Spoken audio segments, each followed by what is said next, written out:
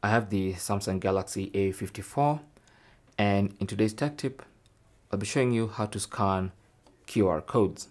Okay, so there are two ways you can do this. One is using the camera app. Just go to the stock camera application, launch it, and then point it at a QR code, and it should scan the QR code for you. So this particular QR code takes us to this page. Okay, so every time you scan it, it's supposed to take us to that page, like that.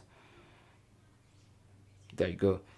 But before your camera is able to scan a QR code, you have to enable the option. Okay, so in the camera app, go to settings, and then in the settings page, scan QR codes. Make sure that is enabled. If it's disabled, you won't be able to scan QR codes with the camera app. So make sure that is enabled before you can try to scan some QR codes. Another way you can scan QR codes is by using the built-in QR code scanner. So if you swipe down from the top of the screen twice and reveal these shortcut icons, look for QR code scanner. So here it is. It's called scan QR code. Tap on that.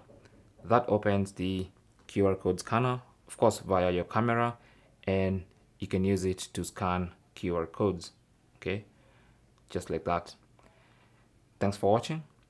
Leave your comments and questions down below, and good luck.